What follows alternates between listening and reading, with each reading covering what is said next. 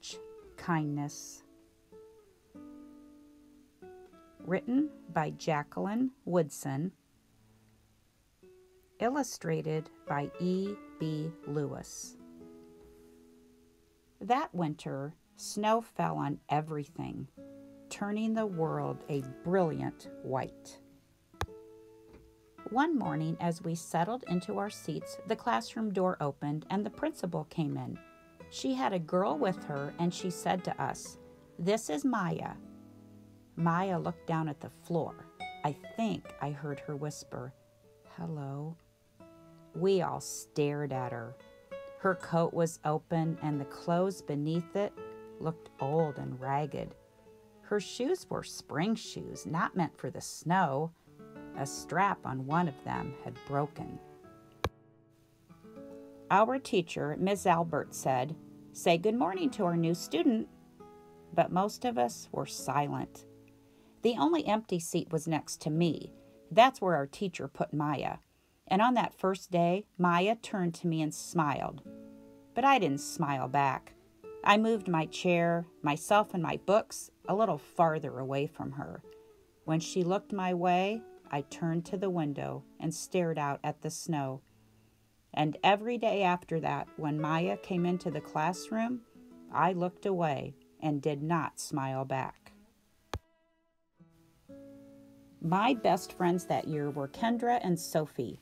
At lunchtime, we walked around the schoolyard, our fingers laced together, whispering secrets into each other's ears. One day, while we were near the slide, Maya came over to us.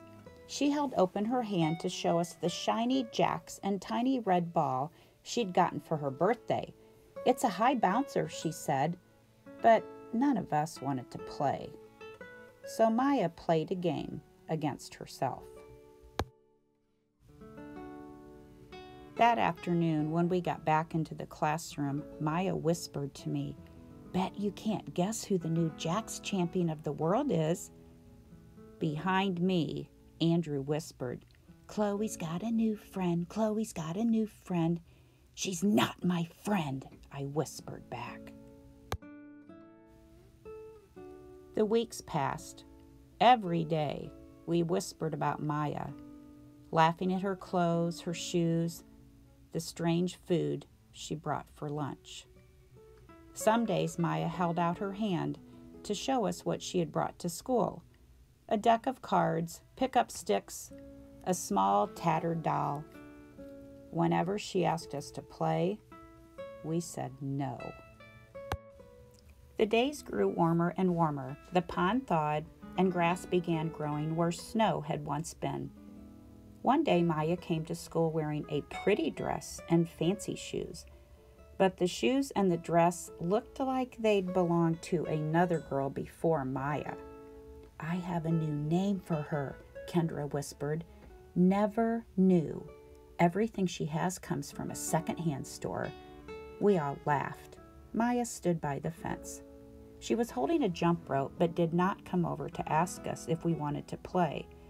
After a while, she folded it double, rolled the ends around each hand, and started jumping. She jumped around the whole schoolyard without stopping. She didn't look up once. Just jumped, jumped, jumped. The next day, Maya's seat was empty. In class that morning, we were talking about kindness. Miss Albert had brought a big bowl into class and filled it with water. We all gathered around her desk and watched her drop a small stone into it. Tiny waves rippled out, away from the stone. "This is what kindness does," Miss Albert said.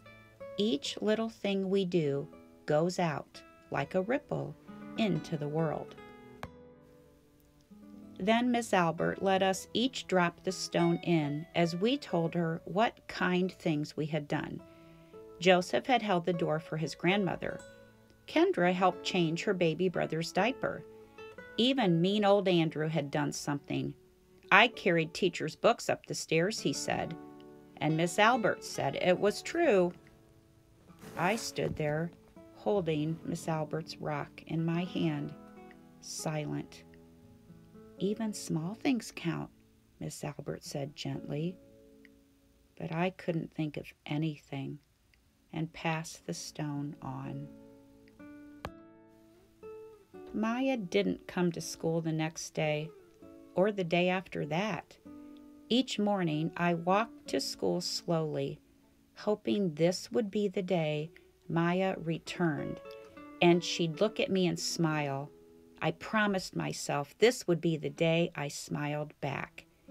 Each kindness, Miss Albert had said, makes the whole world a little bit better.